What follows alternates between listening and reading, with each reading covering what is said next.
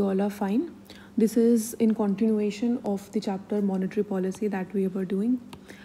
Monetary policy, in this case, we have already discussed the optimum inflation rate. What are the costs of inflation? shoe leather cost discuss किया है, tax distortion discuss कर चुके हैं, money illusion, inflation variability. Then we discussed benefits of inflation. We have already discussed signage, option of negative real interest rate, money illusion, and then we discussed the current debate that is going on regarding the optimal inflation rate. अब जो ये inflation rate achieve करना है, इसमें time to time बहुत changes हुए हैं कि ये कैसे अचीव कर सकते हैं. So today we are going to discuss regarding the design of monetary policy.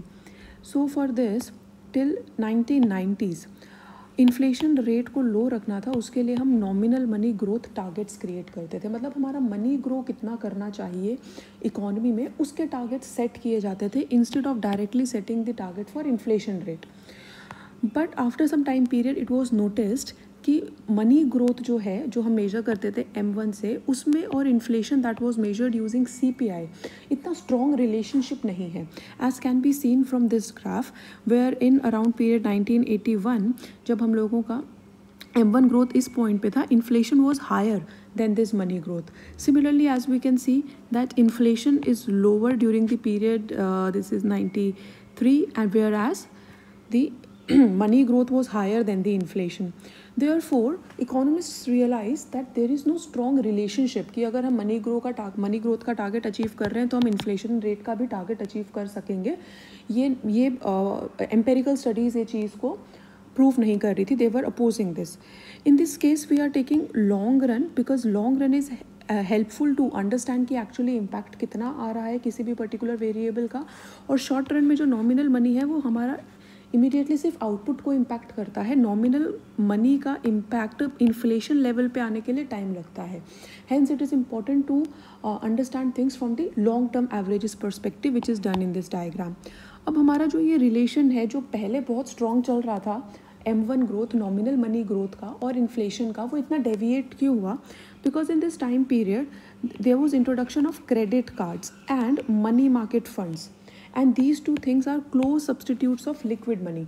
तो पहले हमारा जो भी नॉमिनल मनी ग्रोथ होता था, the money was kept in the hands of people in the economy and therefore वो डायरेक्टली इन्फ्लेशन लेवल को impact करता था. पर अब हमारे बहुत सारे close substitutes of money arise हो गए थे, इस्टेब्लिश हो गए थे, तो डायरेक्टली हम इन्फ्लेशन लेवल को सिर्फ नॉमिनल मनी ग्रोथ से नहीं देख पा रहे थे.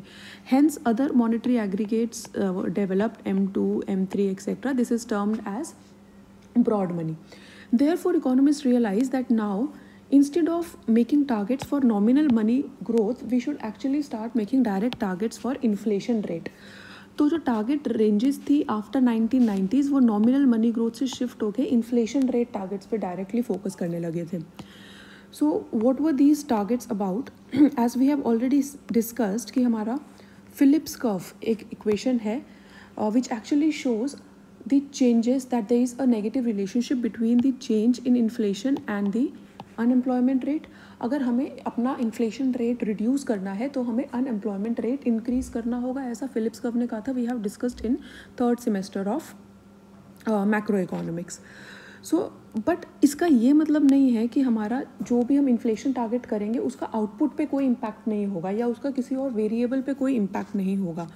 So the inflation targeting eliminates deviations from its natural level. It is very strong to assume कि ऐसा नहीं होगा. हम इसे एलिमिनेट नहीं कर सकते.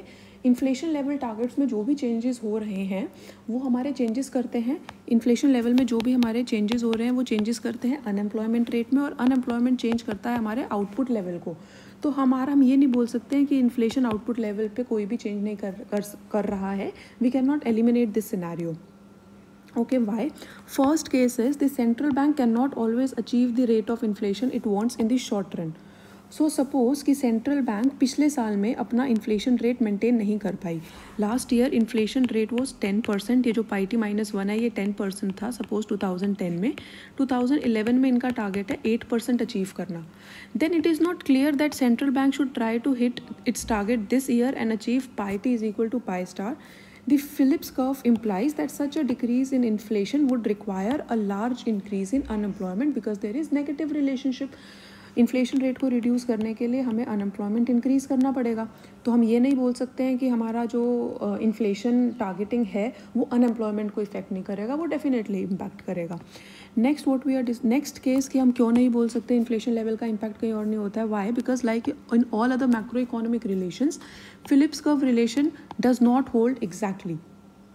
ठीक है, इसके कुछ ज़रूरी नहीं है ये ऐसे ही हमारा 100% शॉर्ट इक्वेशन नहीं है। It will happen for example inflation increases even when unemployment is eight natural rate of unemployment, क्योंकि बहुत सारे हमारे दूसरे रीजन्स होते हैं। Now that we have become more globalised open economy, तो हमारे exchange rate changes, physical policy, monetary policy, हम किसी और चीज़ को भी टारगेट करेंगे तो भी हमारा इन्फ्लेशन लेवल इम्पैक्ट होता है। तो ज़रूरी नहीं है कि जब हमारा नेचुरल रेट ऑफ अनएम्प्लॉयमेंट ज़्यादा है या कम है तभी हमारा इन्फ्लेशन रेट फ्लक्चुएट करे, वो किसी और रीज़न से भी फ्लक्चुएट कर सकता है।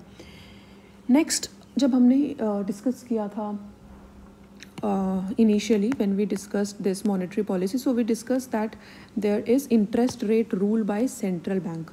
ये interest rate rule क्या होता है? This was given by Taylor, therefore it is termed as Taylor's rule. Now he said that in order to achieve a particular target of pi star, जो हमारा inflation rate है, अगर हमें वो achieve करना है, we should follow this equation which says कि हमें interest rate achieve करना चाहिए, उससे हमारा इन्फ्लेशन रेट टारगेट अचीव हो जाएगा। So we should have targets for the interest rate. C 1990s में we were making targets for nominal money growth. Now according to this Taylor rule we should make targets for the interest rate. ये targets कैसे होगा? Suppose that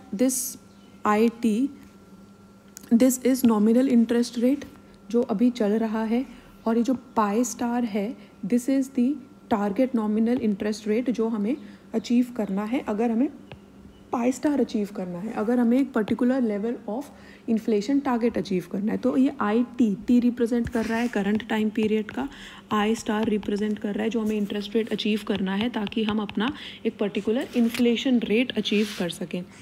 अब हमारा जितना भी deviation है, suppose हमारा करंट टाइम पीरियड में 10% इन्फ्लेशन रेट है पर हमें अचीव करना है 8%, तो इसका जो डिफरेंस है 2%, वो इस इंटरेस्ट रेट में ऐड हो जाएगा। हमें इंटरेस्ट रेट इतना करना है ताकि हमारा इन्फ्लेशन रेट कम हो। ऐड क्यों हो जाएगा? क्योंकि जब हम अपना इंटरेस्ट रेट को इंक्रीज़ करेंगे तो लोग अपने पैसों को बैंक में डालेंगे, because opportunity cost of holding money into their hands has increased now, therefore we need to increase the interest rate in order to reduce the price level. I hope that's clear. Next, Phillips curve से ये आ रहा है कि अगर हम लोगों का UT is the unemployment rate current time period में, UN is the natural rate of unemployment, तो हमारा जितना भी डिफरेंस है उसको हमें माइनस करना होगा। माइनस क्यों करना होगा? क्योंकि इन्फ्लेशन रेट को रिड्यूस करने के लिए हमें अनएम्प्लॉयमेंट रेट इंक्रीज़ करना पड़ता है। तो ये इन्वर्स रिलेशनशिप है। यहाँ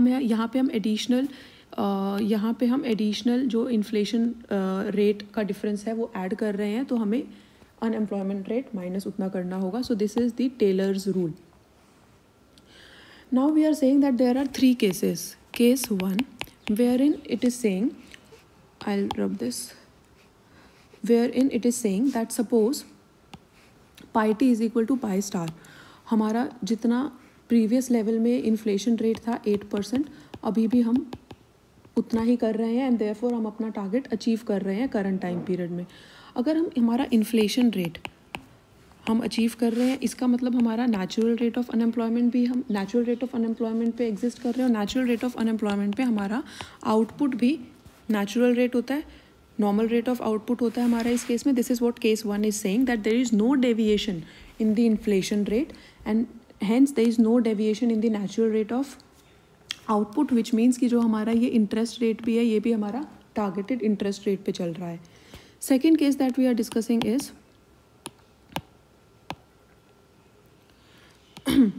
suppose that pi T is greater than pi star, जो करंट टाइम पीरियड है उसमें हमारा 10% इन्फ्लेशन रेट है, हमें अचीव करना है 8%। सो in this scenario banks should increase, मतलब हमारा जो ये आई स्टार है this should be greater than the current जो हमारा चल रहा है इंटरेस्ट रेट, ताकि हम इस इन्फ्लेशन लेवल को अचीव कर सकें। The higher the interest rate will increase unemployment, but इस इन्फ्लेशन इंटरेस्ट रेट हमारा जितना इंक्रीज होएगा the higher the interest rate will increase the unemployment, and this increase in unemployment will lead to a decrease in inflation. Unemployment increase होएगा and this will further lead to a decline in inflation as per the Phillips rule. अच्छा, अब जो हमारा ये coefficient है, this coefficient A, ये coefficient हमें बता रहा है कि कितना ज़्यादा सेंट्रल बैंक कमिटेड है इन्फ्लेशन टारगेट इन्फ्लेशन रेट को अचीव करने के लिए. Next case 3, this case is saying that suppose are unemployment rate जितना करंट टाइम पीरियड में है वो हमारा बहुत ज़्यादा है as compare to the natural rate of unemployment. Therefore in order to the central bank should decrease the nominal interest rate ताकि हमारा अनएम्प्लॉयमेंट रेट रिड्यूस हो सके. यहाँ पे हमने बोला है टेलर्स रूल में कि हमारा अगर हमें अनएम्प्लॉयमेंट रेट रिड्यूस करना है तो फिर हमें इंटरेस्ट रेट रिड्यूस करना होगा. आई स्टार माइनस बी है ना इसका कोफिशिएंट, तो हमें इंटरेस्ट रेट रिड्यूस करना होगा ताकि अनएम्प्लॉयमेंट रेट रिड्यूस हो सके. कैसे रिड्यूस होगा ये? अगर हमने इंटरेस्ट रेट रिड्यूस किया है as a result of which investment will increase, as a result of which output of production will increase, as a result of which there will be more people employed. Business firms will employ more people. This is how reduction in interest rate will lead to the reduction in the unemployment rate. Then we are saying the lower nominal interest rate will increase output leading to a decrease in the unemployment. अब जो हमारा ये coefficient B है यहाँ पे, this coefficient B, coefficient A तो हमें बता रहा था कि हमारा कितना ज़्यादा सेंट्रल बैंक कमिटेड है, इकोनॉमिस्ट कमिटेड है इन्फ्लेशन रेट को अचीव करने के लिए. कोफिशिएंट B बता रहा है कितना ज़्यादा लोग कमिटेड है, कंट्री कमिटेड है अनएम्प्लॉयमेंट रेट को अचीव करने के लिए. बट इन दोनों में हमारा नेगेटिव रिलेशनशिप एग्जिस्ट करता है as per the Phillips curve. So these are the 3 cases जो टेलर्स की इक्वेशन से हम लोग डिराइव कर सकते हैं.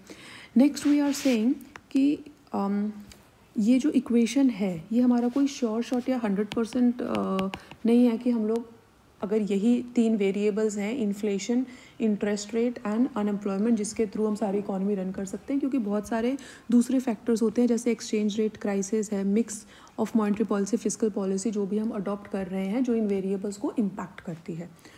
So today we have seen how the design of monetary policy has changed from 1990s till now. I hope this will be clear. If there is any doubt, you may please ask. Take care, guys.